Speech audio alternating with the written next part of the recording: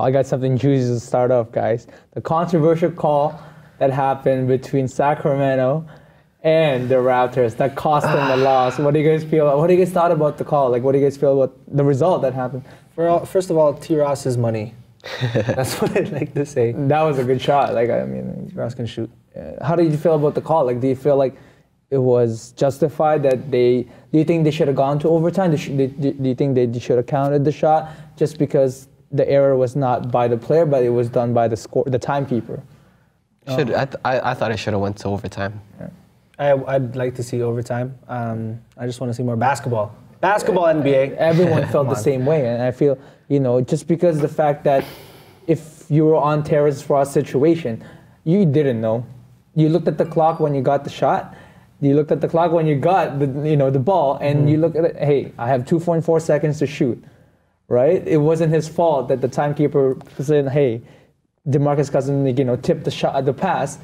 But the timekeeper didn't start it until a little later. It wasn't his fault, so I felt like he still got it off on time. He still got it off. That's the crazy part. That's the thing about it, right? So he got it off in time based on the fact that it was at that 2.4 seconds. Yeah, exactly. Yeah. Right, and I feel like it's justified. Not just being a Raptor fan or not just being in Canada, but NBA was just an NBA fan. I felt like it deserved not to be the game to be decided not by that rule and error, but by another going into overtime and actually finding out who actually won that game, right? Yeah. So, what did the other team say? Did the other team? Dave Yeager, the coach, tried to get out as fast as they could. They were basically telling his players like, go, let's go, leave. Yeah.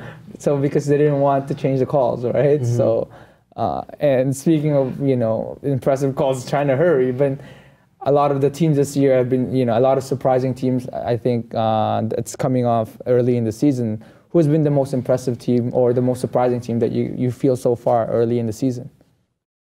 I'm gonna think about that for a second. Let's go with Crizzy. Let's go Crizzy.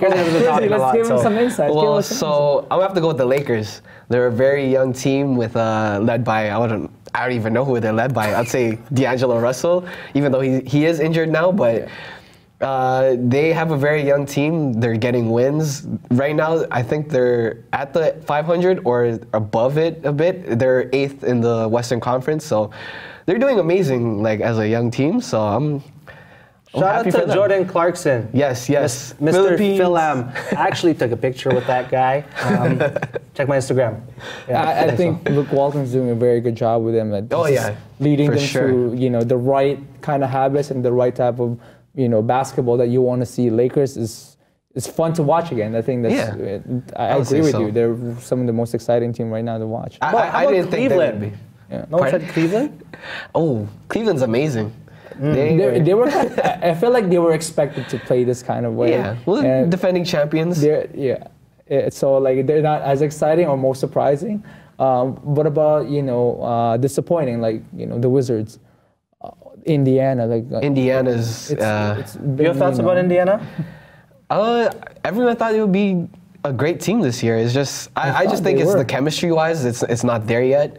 They still have a long season though, so I still see them sneaking into the playoffs. But right now, the start-wise, it's not what everyone was expecting. They have a lot of new faces, like you mentioned, and the emergence of Miles Turner, just the fact that they're integrating a very talented center into their system, and they have new faces with Thaddeus Young and Jeff Teague, right? That takes time in terms of...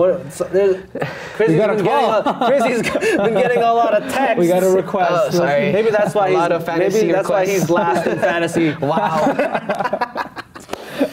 we always got to bring that up.